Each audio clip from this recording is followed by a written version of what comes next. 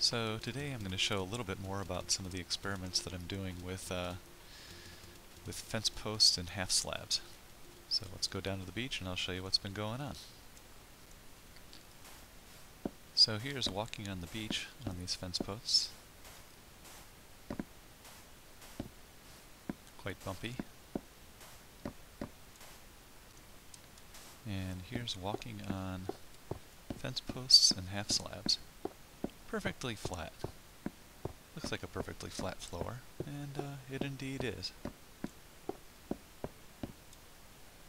So over this way, I'm going to go and build some steps going from one side of the valley to the other. So here's my gentle stairway halfway into construction.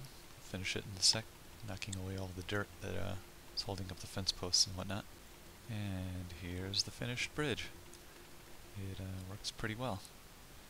It's interesting though, there's a little bit of bumpiness, like I just think that there's some slight change in where the it's not quite the same as smooth steps going down. There's sort of an interesting galloping motion, especially coming on down the steps.